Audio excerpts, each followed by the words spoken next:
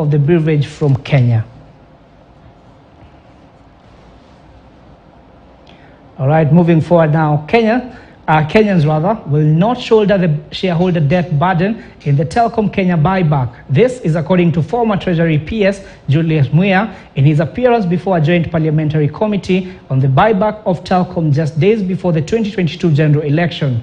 Now, the PS maintained that the deal was legal and in the interest of national security. Now, Kipkemboi reports. Members of the Joint Committee quizzed the immediate former Principal Secretary at Treasury, Dr. Julius Muia, raising questions over the legality of the government buyback. Today, give to you as their boss whether this was a worthwhile investment for the shareholder called the government of Kenya. When Telkom shares were bought by Helios, we've not seen any disclosure of the valuation report. As we speak, 60% of the shareholding of Telkom still belongs to Helios. As we speak, the government of Kenya's change of shareholding still exists in the air. So I don't know why you think that the executive order from the office of the president should have been looked at without looking at the necessary regulations and laws. But the former government officer maintained that the transaction was within legal bounds, noting that the buyback directive came from the National Security Council. That direction in terms of what then would happen only came through in April from the National Security Committee meeting, which we received a letter from the Executive Office of the President.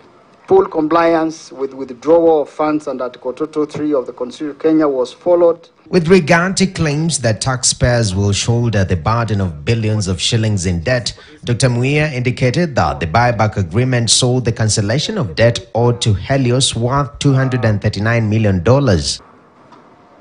The proposal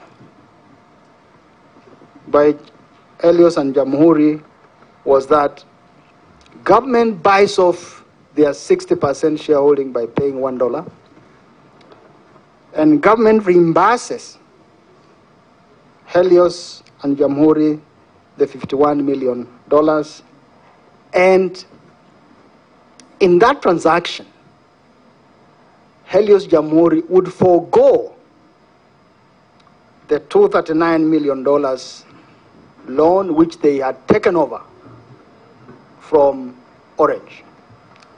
So through that foregoing, then if you look at the balance sheet of Telecom when they prepare for 31st of December 2022, because their year end is 31st of December 2022, we should see a reduction in their liabilities, shareholder loans, at least equivalent to $239 million, which is about, I think, almost 31 billion Kenya shillings.